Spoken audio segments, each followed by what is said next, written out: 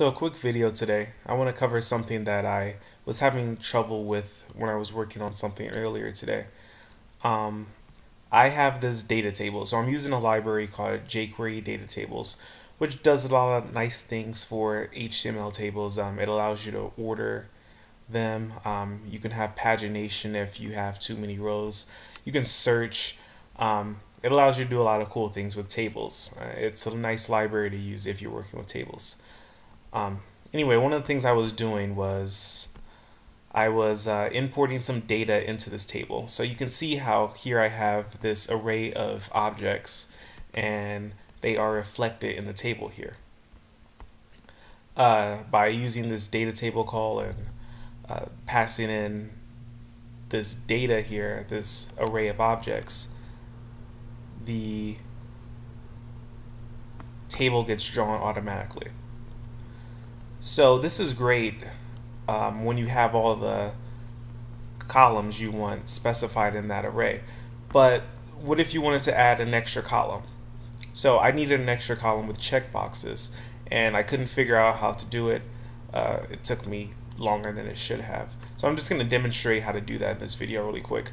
So here I have a basic HTML file that has the basic structure of the table. There's nothing in the body because DataTables handles the body of the table. But I just want to add one more column to the table. So let's call this column submit, and we're going to close the header.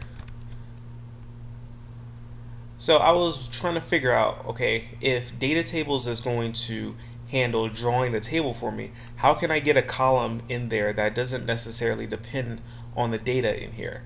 And it took me a while, but I figured it out. So DataTables uses this column attribute to specify which each one of the columns will be. So when you have 3 columns, you have 3 things in this array.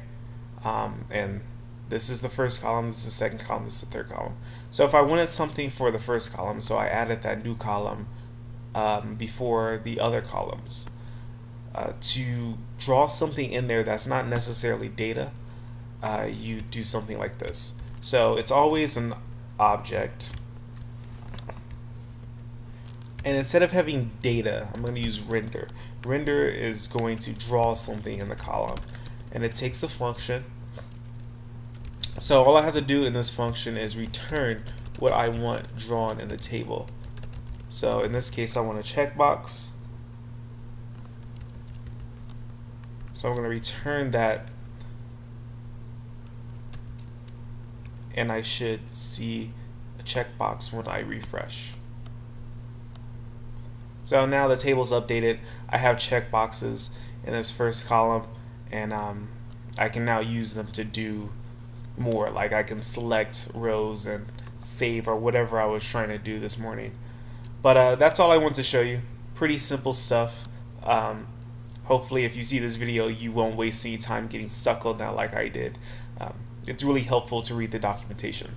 So thanks for watching.